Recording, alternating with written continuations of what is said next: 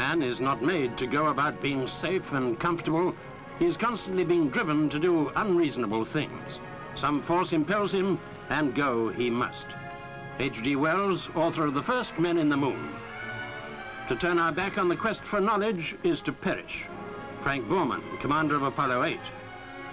One small step for man, one giant leap for mankind. Neil Armstrong, Apollo 11 commander, first man on the moon.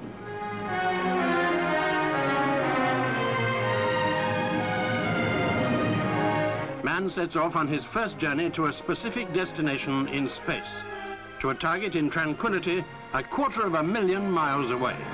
4, 3, 2, 1, 0. Liftoff. We have a liftoff. 32 minutes past the hour. Liftoff on Apollo 11.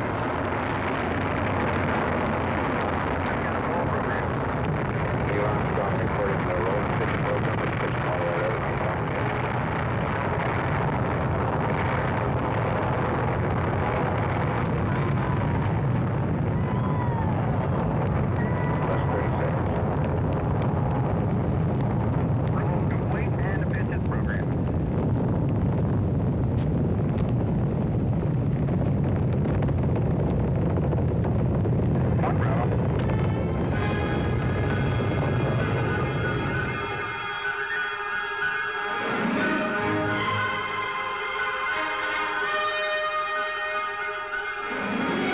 Now the command ship Columbia draws Eagle, the lunar module, from the third stage of the Saturn rocket.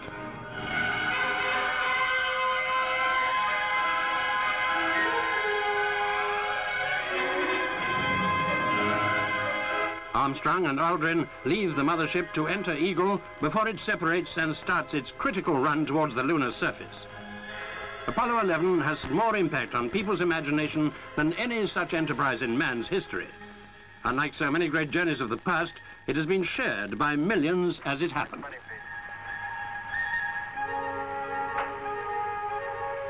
feet, 3.5 down, 9 forward.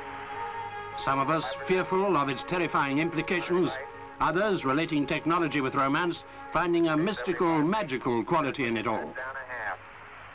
6 forward. But we remember that near tragedy during training with the lunar module simulator, ejection only fractions of a second before disaster. Forward. Forward. That's 40 feet down, 2.5. We waited during the sequences of the descent and listened breathlessly to the cool, confident dialogue of man's first landfall in space. 4 forward, drift into the right a little. 6, down a half. 30 seconds forward. Good.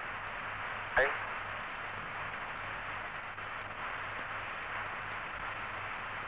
Contact right.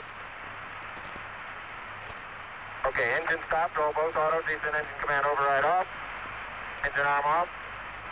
413 is in. Tranquility base here. The Eagle has landed. Roger, Tranquility. We copy you on the ground. You got a bunch of guys about to turn blue. We're breathing again. Thanks a lot. You're looking good here. And that's how we followed it through the immediacy of electronics. Some 600 million people, about a fifth of the world's population, shared the televigil. Long through the night, when well into the morning, we waited for the ultimate reward for Neil Armstrong to gain that first historic foothold on a new world. Roger. Okay, Neil, we can see you coming down the ladder now. Okay, Neil, we can see you coming. That's one small step for man, one giant leap for mankind. Surface is fine and powdery. I can pick it up loosely with my toe. It does adhere in fine layers, like Edwin Aldrin joins Armstrong. To the sole and insides of my boot. And here are the first pictures of the Lunar Horizon from the surface.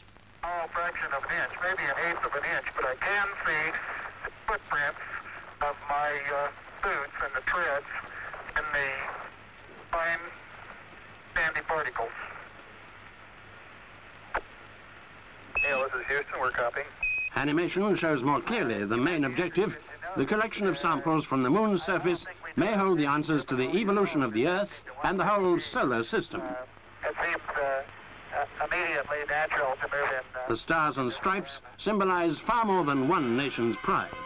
All who watched Apollo 11 must have felt this unifying sense of mankind's participation. All that training for lunar gravity is now put to the test. It's much easier to elevate yourself on the moon, but more difficult to decelerate and keep control.